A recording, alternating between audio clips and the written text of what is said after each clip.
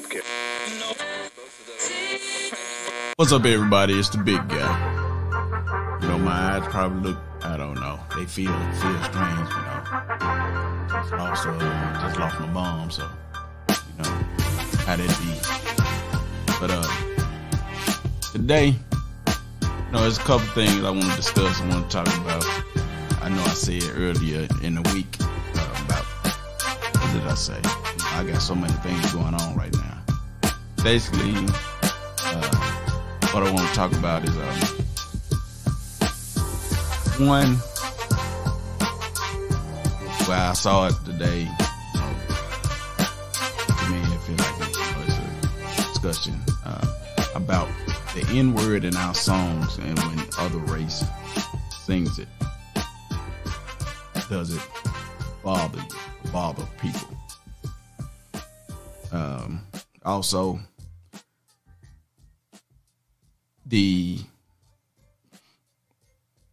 a lot of women twerking, you know, whatever, dancing, and everybody always naked or not naked, but showing more skin, as I can say.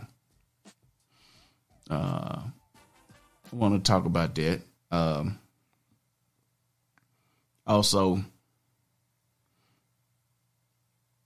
the violence in the world, you know, in your community or whatever, what's going on.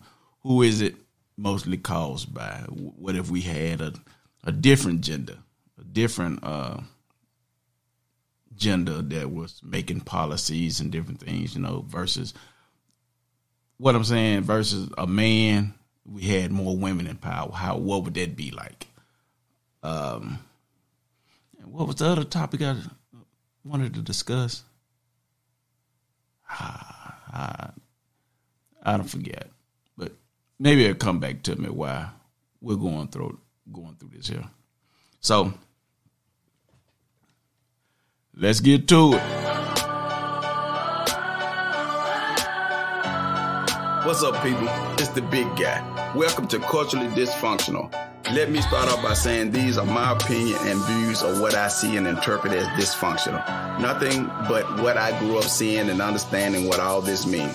I had to grow up and educate myself on life and learn a difference between right and wrong. Morals are way different than what I'm used to. A new generation of disrespect, violence, and morals. My community is the opposite of what I was hoping to see as I get older. Martin Luther King gave a speech, I have a dream, but then later said that dream had turned into a nightmare. So in my episodes of Culturally Dysfunctional, I will be talking about the nightmare that the new generation is making for the older generation. Some may agree, some may disagree. It's all about who is looking with open eyes and mind. With that being said, let's jump into it.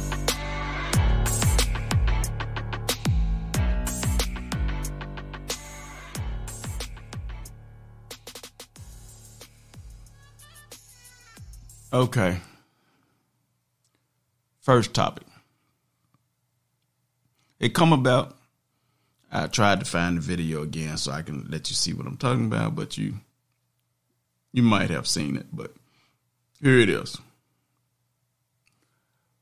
In our culture, we have music, rap music, that basically says the N-word all the time throughout the song. And we have plenty songs like that. So do it bother people or affect certain people that another race use the N-word because they're singing along with the song? Do they have to mute themselves when they get to that word? Or should not be an issue? Here is where I'm at on that. To me, should not be an issue. It should not be an issue. It's a song. It's in the song. It's the words. Why should anybody have to mute themselves singing along with a song?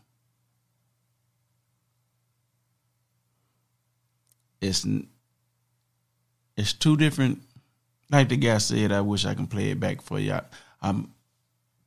I probably come up with it and let you hear what I'm talking about. And he said it perfectly.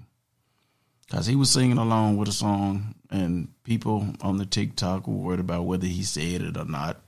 And to me, I don't care if he said it, because he wasn't saying it in no negative way. He was singing along with the song. So why do it affect some black people? Why do it affect the culture? Some of them. You know, certain things such as a white woman with braids. Why? What does it matter? Who cares? But we have some people in society that nitpicks and find some reason to be mad about it. Everything has to be a problem. So I know this might be a controversial topic, but it shouldn't be. Because another race sings along with the song or raps or have braids or whatever they do. What does it matter? We do the same thing. We have black women with blonde hair. If we even have hair that's blonde. Changing the eye colors, the blue. Certain things like that, you know. What is the problem? Why it have to be a problem? We got to get past certain things, especially things that don't matter. Things that don't matter. And those are some things that don't matter. Saying the N-word in a song, when every culture likes the music or dance along with the music, sings the music, should no one have to mute themselves because of what we put in the music or what y'all put in the music? Because I don't rap anything. To me, it's not a problem. So, takes away. Leave it in the comments if you're watching it on YouTube. If you're watching this video on YouTube. But the next issue. What is the agenda of the women that, I mean, year round, you just have shorts and your cheeks out? I mean, I watch it and, you know, it don't. I just be curious about what is the reason behind it.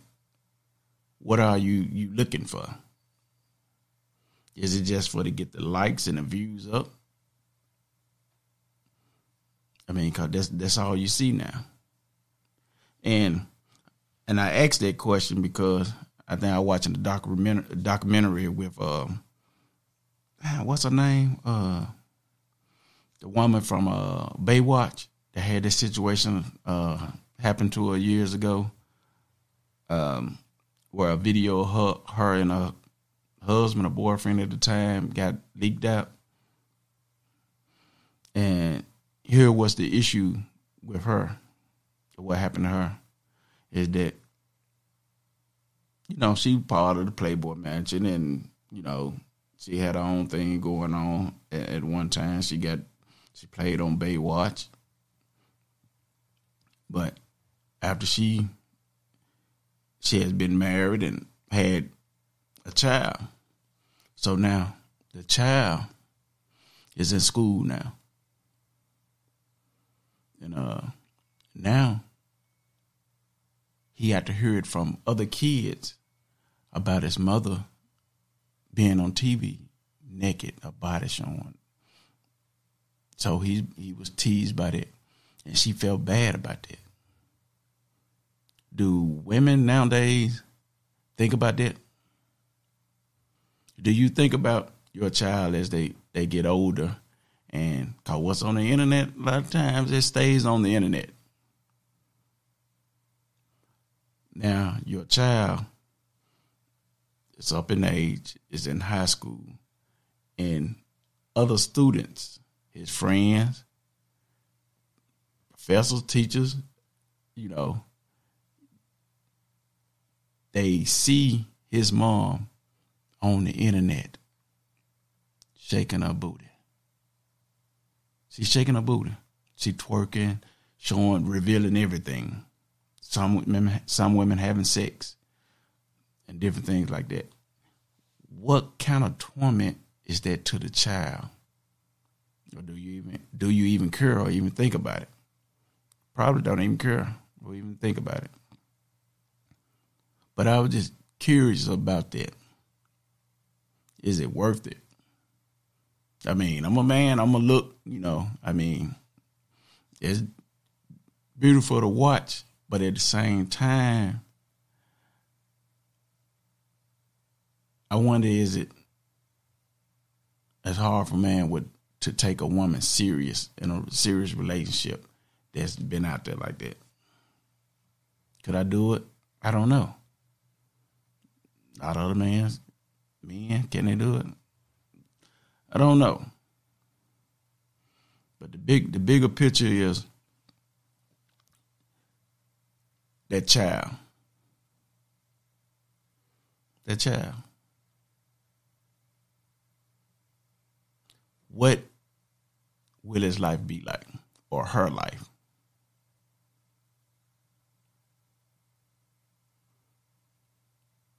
So, I like to know, really, what is the end game to that lifestyle that you have to exploit yourself? Is it that you're trying to find or get attention from, I don't know, you get attention from all types of men and from all walks of life. But who is the one that you're seeking? What is it? Some of you say you don't want a man or need a man, but the body exposure on the internet, what is that attention for then? What is it for? Who is it for? Is it for the man? Or is it for the likes, or to try to get you a social media check? Really, what is the,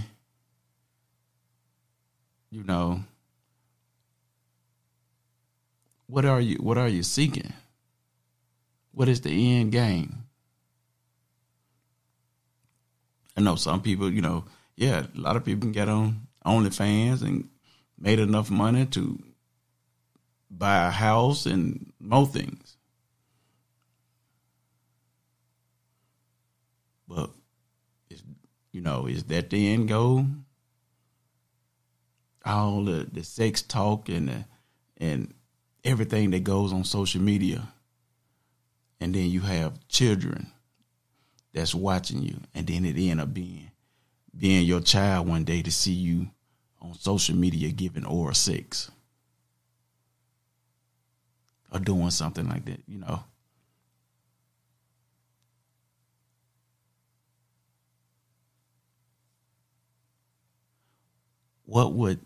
How would that child be able to deal with it? Then after you see that your child have seen that, how would you be able to deal with that? Would it affect you? Would it bother you?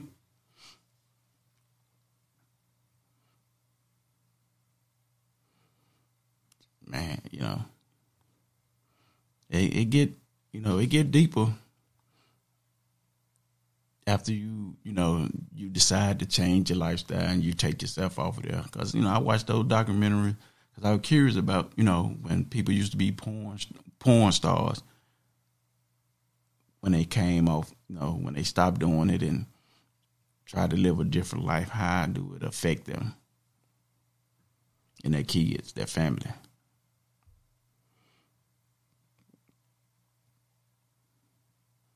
Curious, just want to know. So if anybody know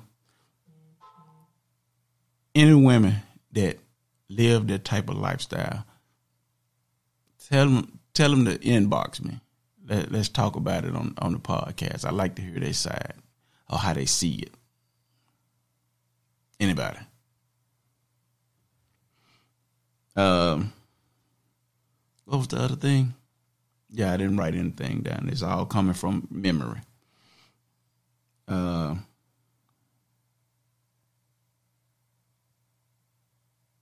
yeah, okay. Now, I was just thinking, my mind just be going, and I was wondering why, if there was more women in politics that made laws and made rules, policies, and different things, what would it be like?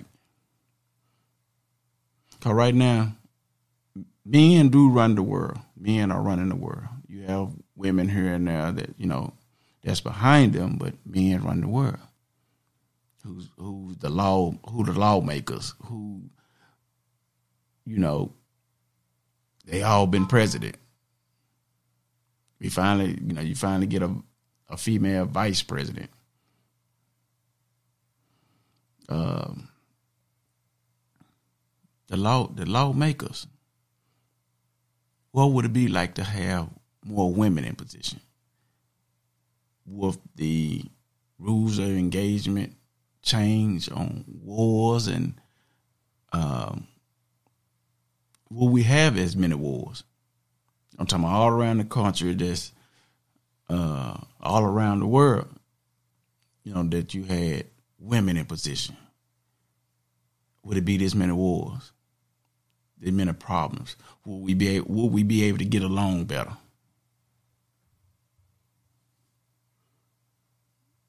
That was just one of those thoughts. I got to thinking, and I was like,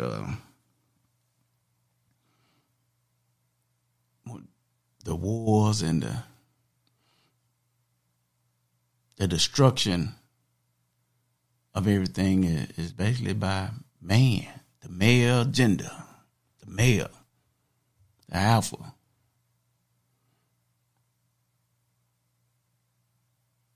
What would it be like to have women in those positions?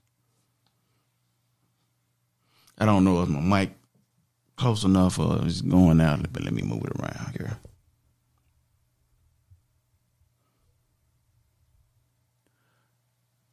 So, what y'all think?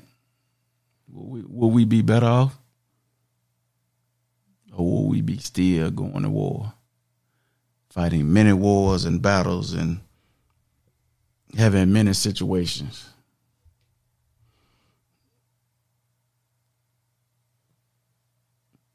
And and also let me give you another one of those things that came to my thought, is that if you think about it, who created slavery? Man. A man created slavery.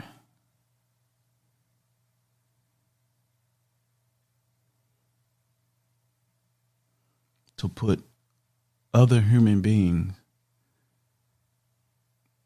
in a situation to do their bidding. And that what created racism that followed down the line. Because I don't know, would it have been a such thing as racism come about if slavery had never been? Would racism be a factor in there? Because I think once people got used to having somebody as a slave, racism became. They start hating that they no longer had power over these people,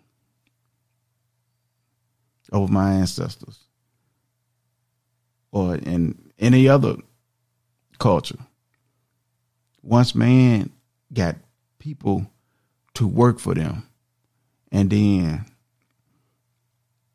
they start loosening the rope and giving people freedom, that people stayed in that frame of mind that these people are inferior to them.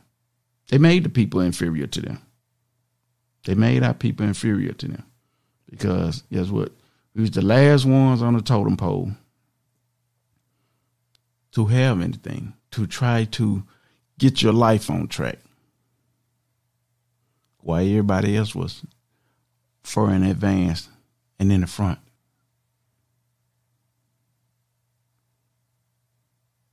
So would there have been, and you think about it, who created slavery? It was government, the people in power. If I'm not mistaken, I could be wrong, but this is what I'm thinking right now. The people in power, those who made the laws, those who carried out the laws.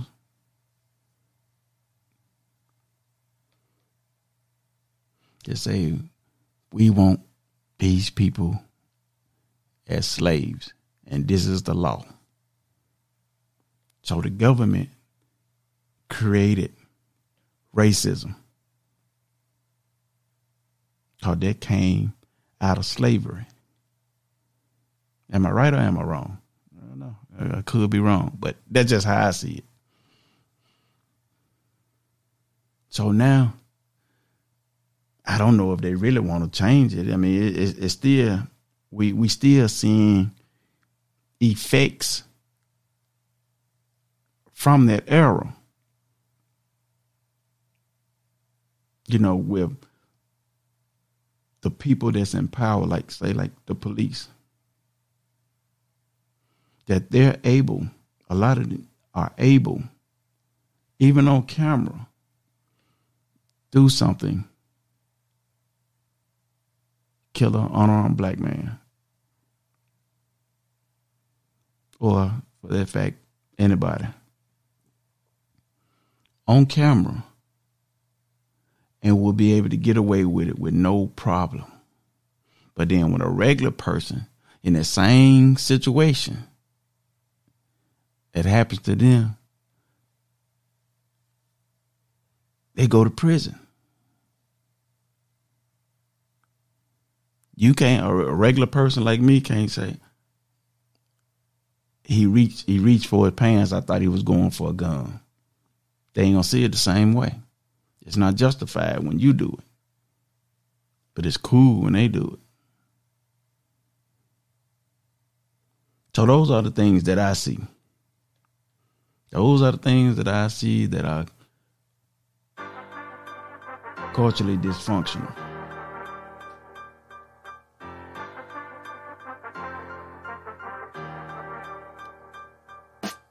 So why?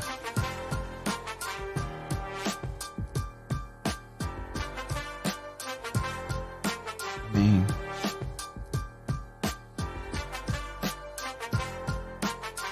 why?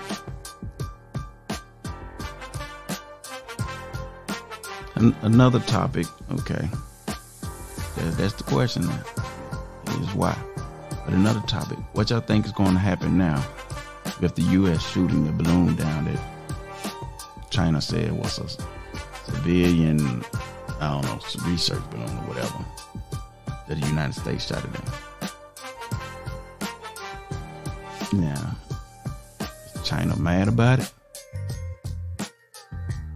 What's going to happen? We already in an economical situation. Then with the United States now outsourced a lot of jobs and, products and everything is come from China. We already had this situation with shipping and stuff like that, where it was taking us months to get stuff. Could we be in another situation where that happens again? And then it really puts us in a recession. Because right now, jobs are already beginning to lay off. So what y'all think? Are we headed for some trouble times?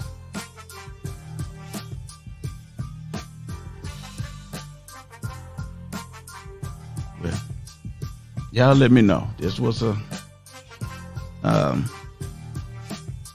basically a freestyle podcast. I just wanted to,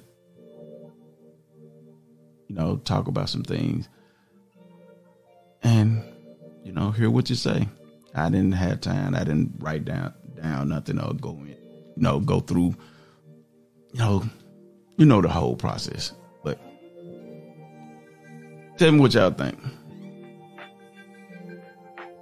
So until next time, on Culturally Dysfunctional, take care of each other, watch over each other, be kind, be courteous, be friendly, and I'll see you next time. It's the big guy.